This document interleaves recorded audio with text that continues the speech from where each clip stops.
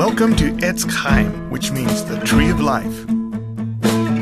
We're a Messianic congregation that understands that Jesus is Yeshua, our Messiah, and He wants us to follow the Torah just as He did. And now, with a weekly Torah reading, Rabbi Mordecai Silver.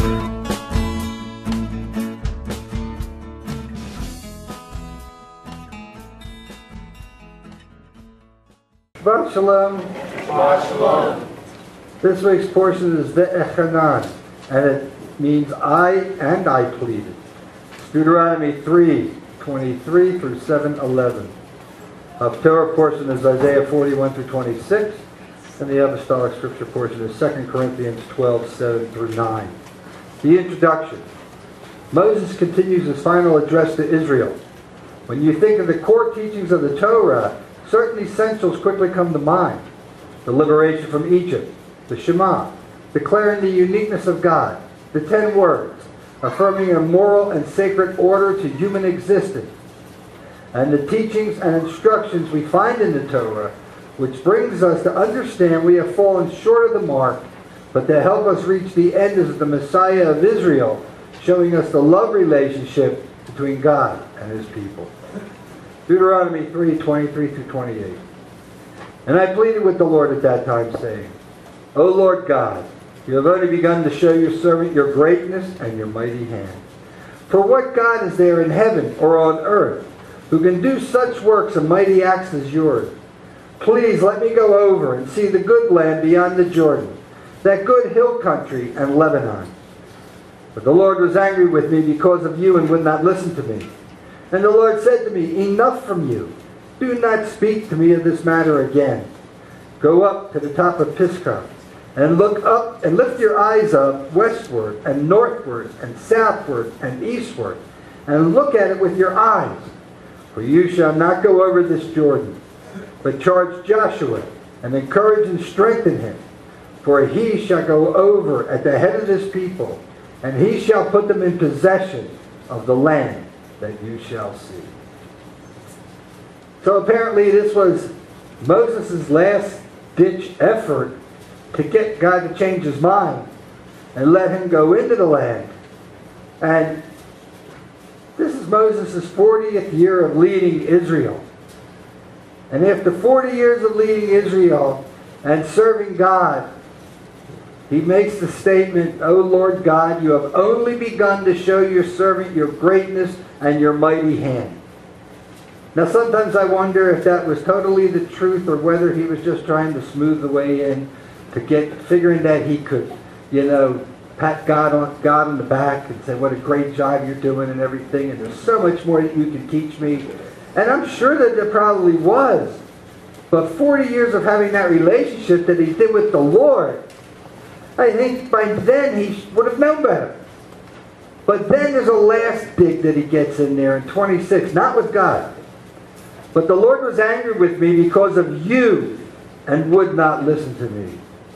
His last dig at trying to blame Israel for him not being able to go into the land. You notice he doesn't say that he's the one that lost his temper and struck the rock twice even though God told him not to. He's saying it's because of you guys that I can't get into the land. He says, you did this to me. And, it's basically true to a point, but Moses knew that God held leaders to a higher level.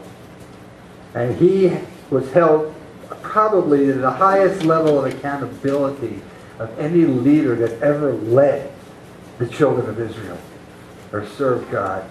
Because it was because of Moses that they were able to receive the Torah from God, to receive this covenant, and be called out to be a special people unto the Lord.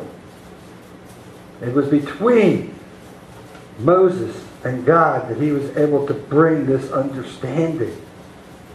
And it's also, he showed the relationship between God and the children of Israel. Tried to teach them that God had a special plan for them.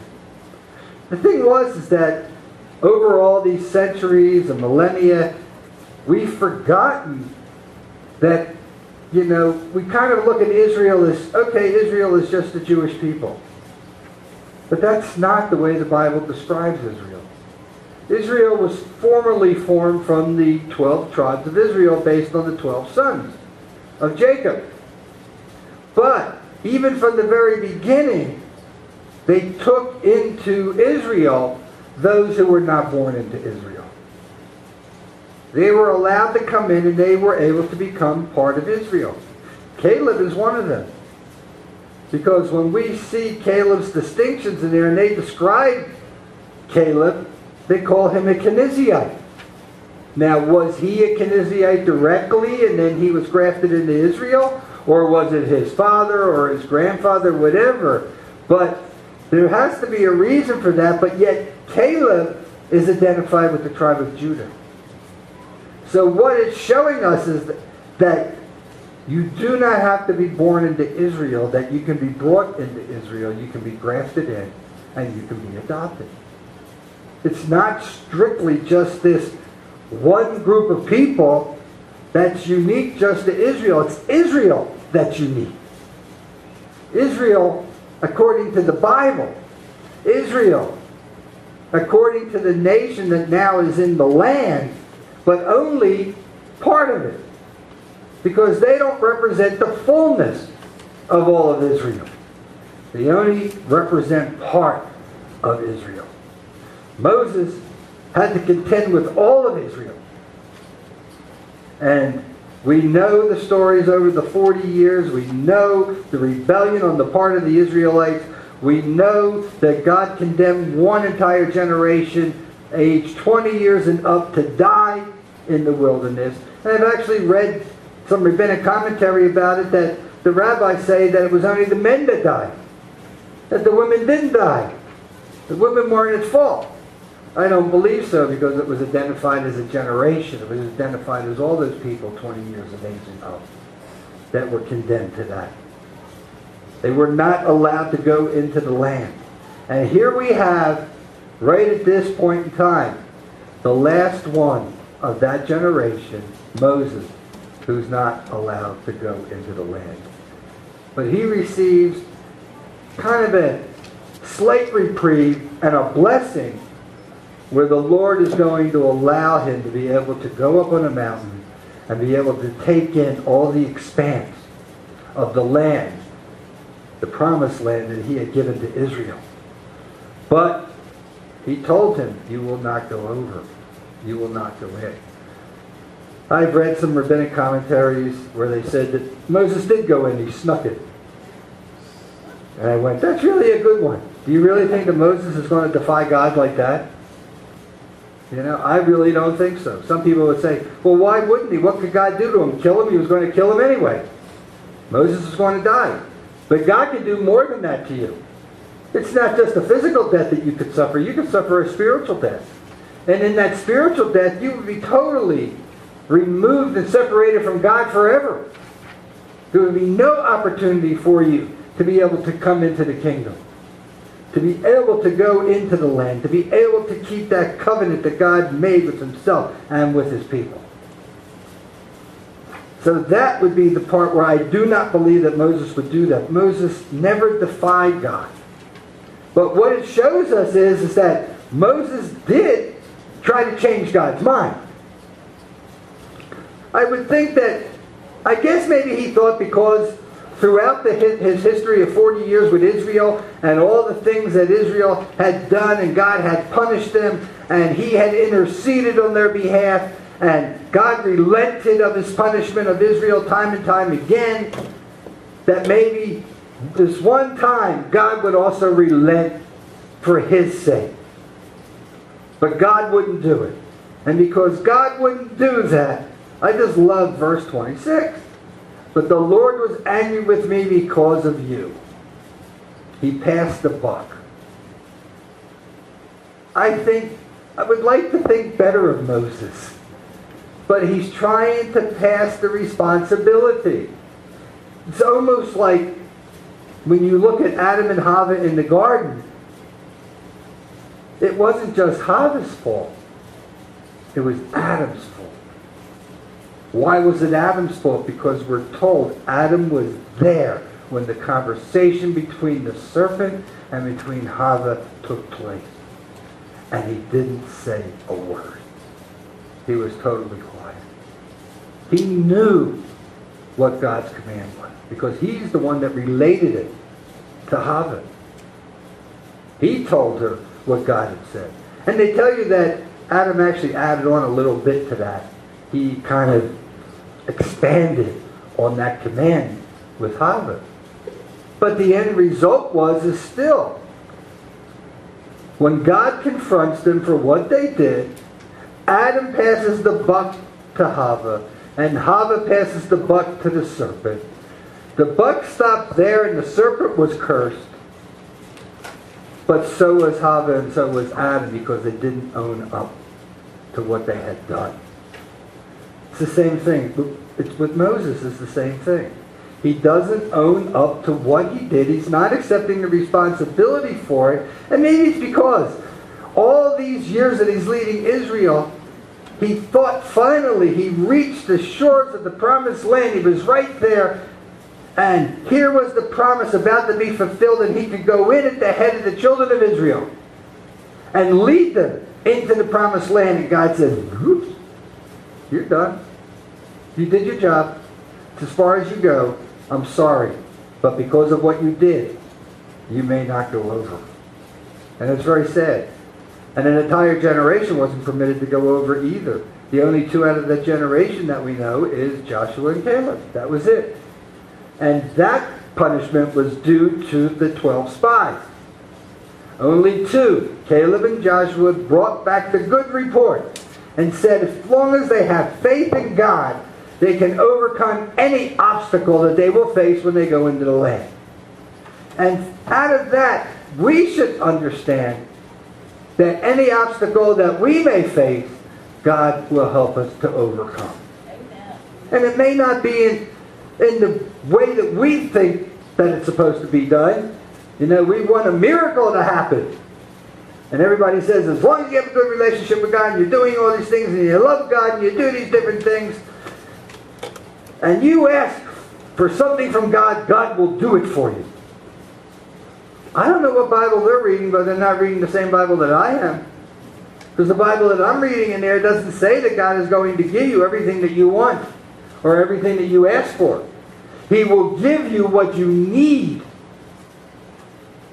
He doesn't always give you what you desire. And a lot of us, what we desire is to hit the lottery. But the odds against that, now that would be a real miracle. And plus you have to buy a lottery ticket. So you know, you got to trust in God. That no matter what you face, God is going to see you through that. He saw Israel through. He brought them to the bank right there of the Jordan River, ready to cross over into the promised land. And he would give them the land as much as they could take. They didn't take all of it. They didn't take everything that God had promised to them. Because God told them, wherever the sole of your foot stepped, that was yours. And they didn't do all of it. What happened? The reason they didn't do all of it was because Joshua got too old and could no longer lead the Israelites.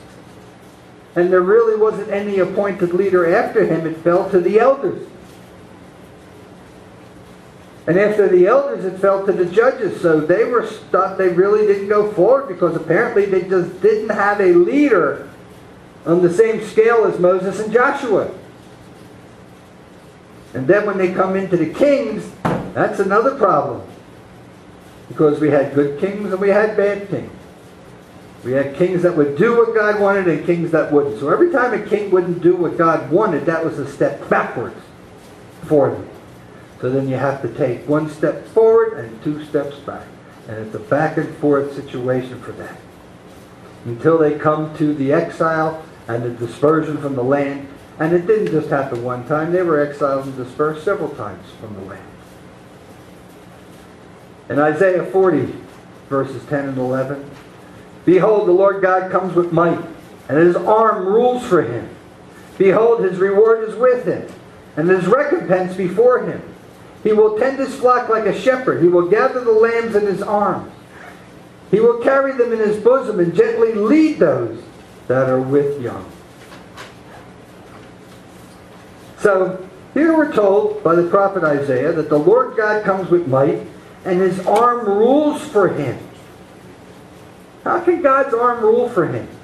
How can he do that? It's kind of a unique meaning that's there. What struck me immediately when I read that is, he's talking about Messiah. Because Messiah is the arm of the Lord. Messiah is the one that rules for him and will rule for him during the Messianic kingdom.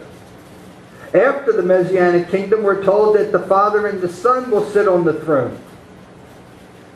And the Father will rule through his Son more than likely, because that's the promise he made to Messiah. And God keeps his word. And Yeshua, he's described as being a shepherd. A lot of those in Israel described that Moses was a shepherd before he became the leader of Israel. David was a shepherd before he became the king of Israel. Why is that important? Shepherds spend a lot of time by themselves. They spend a lot of time. And they're out there in all kinds of weather and everything, and their responsibility is to make sure they don't lose any of the lambs in the flock. They have to be careful for all of them. They have to go after that one that runs away and brings that one back. They have to maintain the entire flock. And it's interesting how they describe that and how they use that. That he will tend his flock like a shepherd. He will gather the lambs in his arms. He will carry them in his bosom and gently lead those that are with young.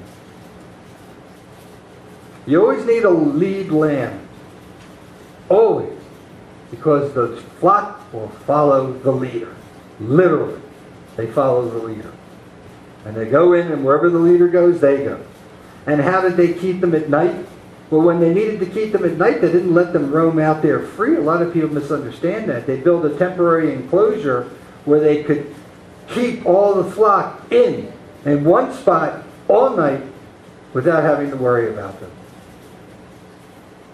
And they also had nice doggies that would help them. I don't know whether they had them back then, but I would think that they did, because a lot of these things that people do today with raising cattle and raising sheep and things like that, it's ancient. It's not something new. It's something that's been going on for a very, very long time. Farming and everything like that. They weren't making cell phones 3,000 years ago or 4,000 years ago. Not unless we believe that aliens came down and gave the Egyptians this technology and things like that, as they do. What was that? They wouldn't. They wouldn't. I mean, maybe they gave them the technology to build nuclear bombs and all this other stuff and everything that we have today, but I doubt that also. You know? I mean, come on. These are people that, instead of having paper to write notes on, they wrote on rocks and everything else. And it's kind of telling us how Israel, remember what Joshua did before they entered into the land? Blessings on one rock and curses on another. It was kind of a warning. If you come into the land of Israel, guess what? Here are our rules. And you break them. This set says this is what the curses are, and this says what the blessings are. So, you couldn't claim ignorance in Israel.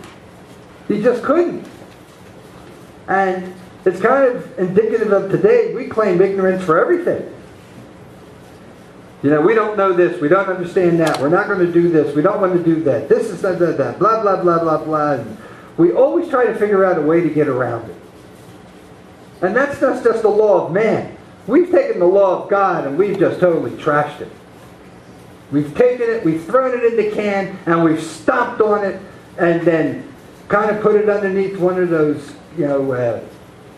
crushers and everything else, until we can't even recognize what it is anymore. And then we scratch our heads when we become interested in it, trying to figure out, what has it got to say? Well, You're not going to find anybody in the church that wrote about what commands you're supposed to follow and how you're supposed to follow them. But then when you come over to the Jewish side of it and they list all the commandments that they say that are in the Torah, and you read some of the things that they have in there, some of them don't have a clue either as to what you're supposed to do. And they kind of make it up on the fly. And so what do you do with that? Does it mean because you can't do one thing that you don't try to do the others? No, you do the best that you can with what you understand. And if you don't understand it, you just don't throw it out. You just set it aside until you do. Eventually, we'll understand exactly what God expects from us. Because we're told that the day is coming when we won't need a Bible anymore. We won't need to worry about or think about what we're supposed to do. It will literally be, the light bulb will finally be turned on, and we will know exactly what God expects from us. And it'll become just like the air that we breathe, that we'll follow Him. In Micah 5:4, and he shall stand and shepherd his flock in the strength of the Lord, in the majesty of the name of the Lord his God. And they shall dwell secure, for now he shall be great to the ends of the earth. Once again, they use a shepherd, and they use that to show us that the shepherd will rule in the strength of the Lord. He will stand and he will shepherd the flock. Who are the flock? Israel. And I'm not just talking about the state of Israel that's over there. I'm talking about the biblical Israel that God brings together, of all people who believe in Him, believe in Messiah Yeshua, and believe in following His covenant of Torah. And when you understand that, you'll finally catch on to what God expects from us. It's not about trying to figure out how to get out of what God wants you to do. It's about doing what God wants you to do. In John 10:11 it says, I am the good shepherd. The good shepherd lays down his life for the sheep. John 10:14 and through 16. I am the good shepherd. I know my own, and my own know me. Just as the Father knows me, and I know the Father. And I lay down my life for the sheep, and I have other sheep that are not of this fold. I must bring them also, and they will listen to my voice. So there will be one flock, one shepherd. This is Messiah speaking. You notice what he says here, and I have other sheep that are not of this fold. Messiah is talking to Israel at this point in time. And he is talking about that he has other sheep that are not of the flock of Israel. So who is he talking about? The sheep of the nations. There are sheep in the nations, and they can come into Israel. And he says, he must bring them also, and they will listen to my voice.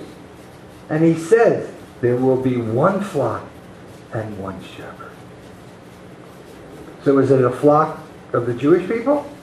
And is it a flock of the church? Or is it the one flock of Israel?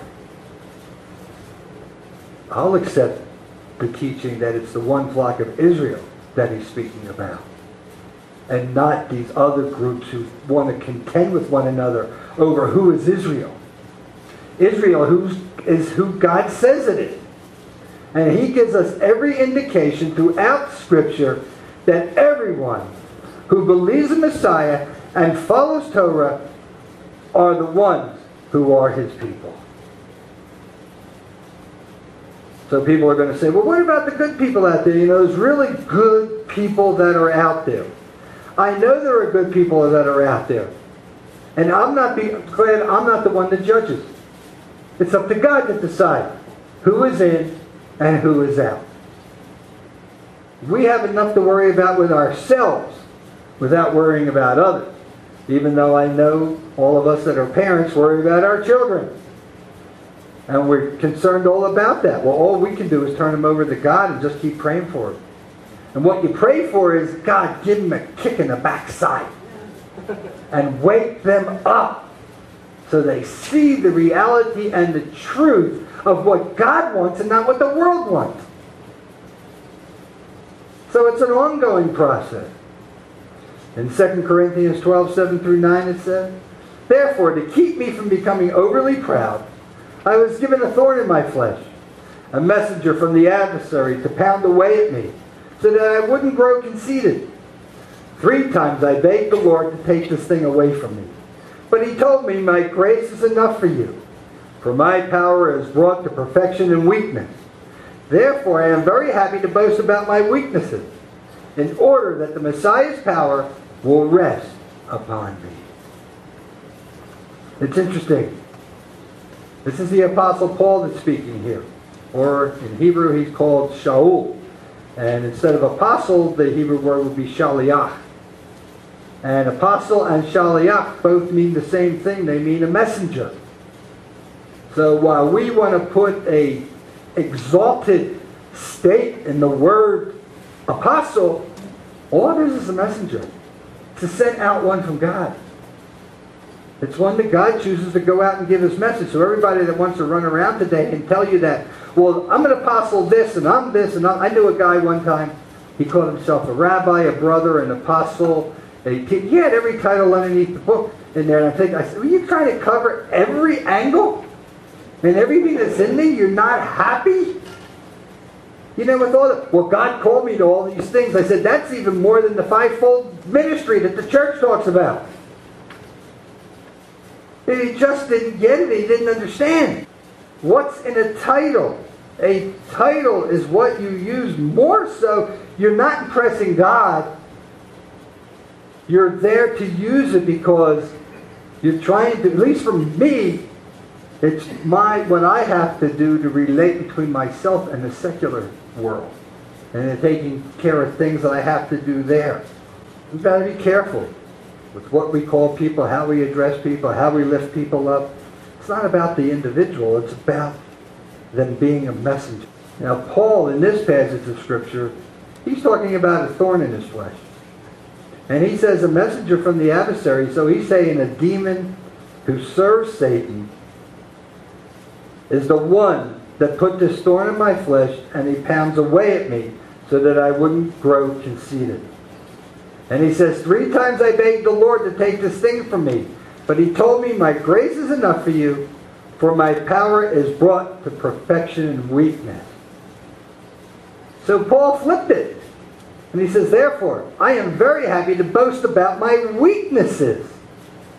So instead of wanting to boast about how great an apostle I am, he reversed that and he said, I am great because I am weak. But in my weaknesses, you'll see Messiah, the one that I serve.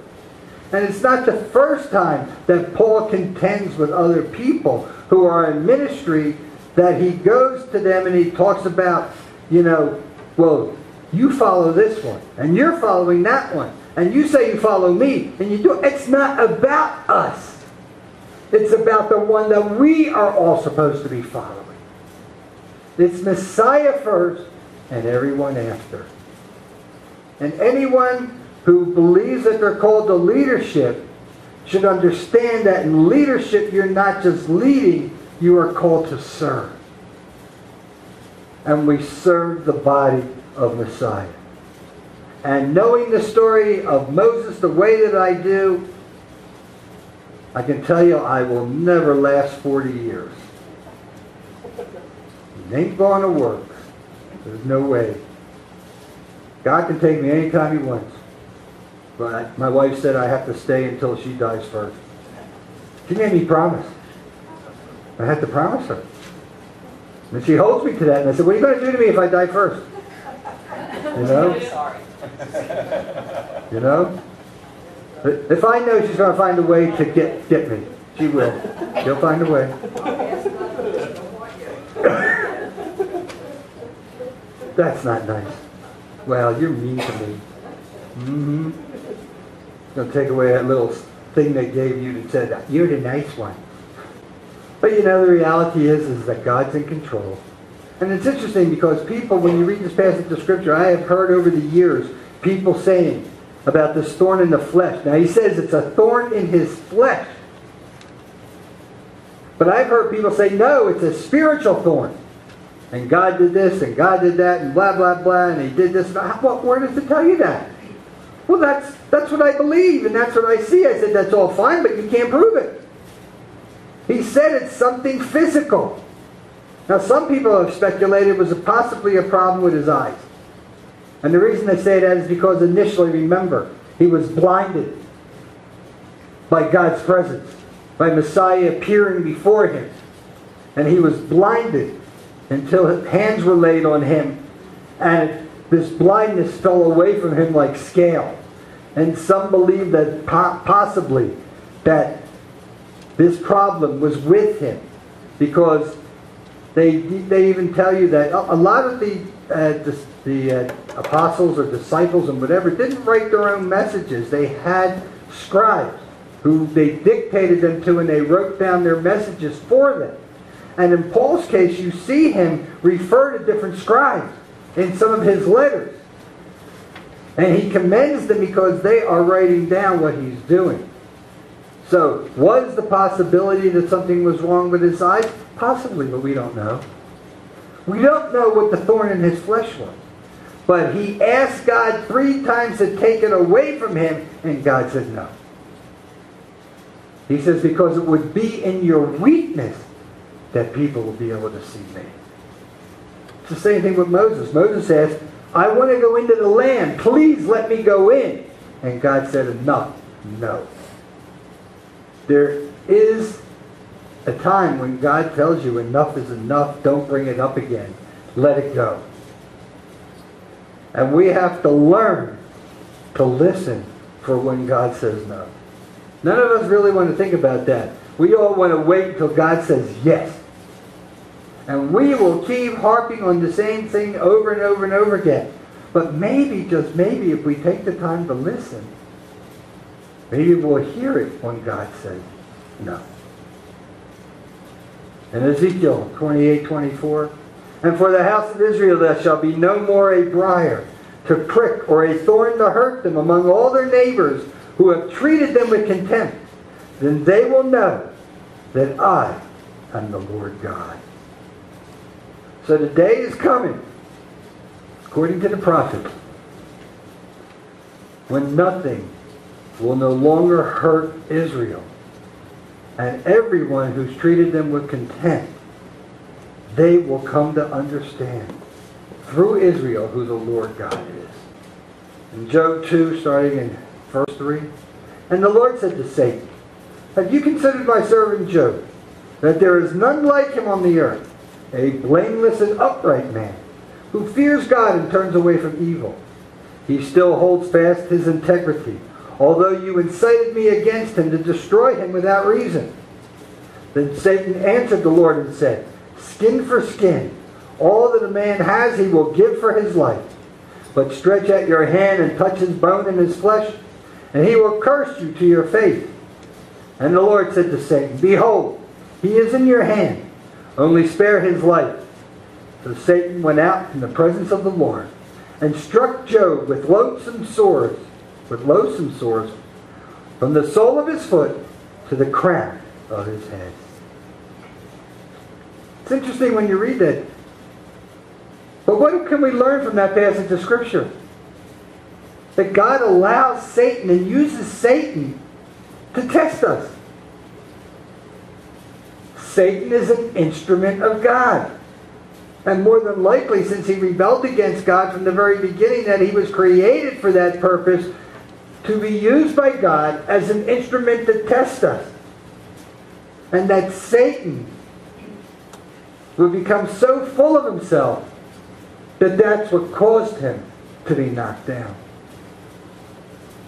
That he wound up saying, look how great I am. Look how wonderful I am. I should be God. And when man believes that he can be God, who created everything that there is, including them, then he has a problem. And a lot of people today have God complexes. And instead of looking to the one who has blessed them, they look to themselves. And that's not right. But the day is coming when God will set everything right. But you know, we have to keep in mind that Satan serves God. And I don't believe that there's anything that Satan does that he does on his own without the permission of the one that created him. Because God knows everything. You can't hide anything from him. And I don't believe that Satan can hide anything from him. Because if it wasn't so, Satan could have hidden everything that he has planned in order to what he wants to do, and yet God spells it all out for us in this Bible. He shows us in Scripture what Satan's going to do. And maybe it's because God set Satan up to do these things. That Satan isn't doing this through his own will. He's doing it because God, maybe he believes that he's doing it on his own will and his own power. But really, it's God who's allowing him to do it. Because God can stop him anytime he wants to. God can stop him from doing what he's predicting or what he's saying is going to happen in Scripture. Because everything to God is not a prediction. Everything to God is fact. It's something that will happen. And the only reason that it hasn't happened yet is because we live in one plane of existence and God lives in another. God sees everything that has taken place from the very beginning to the very end. But we don't see the whole picture. Because we don't have the real big screen TV. And I'm going to close with this. Torah man says, how seldom we weigh our neighbor in the same balance with ourselves.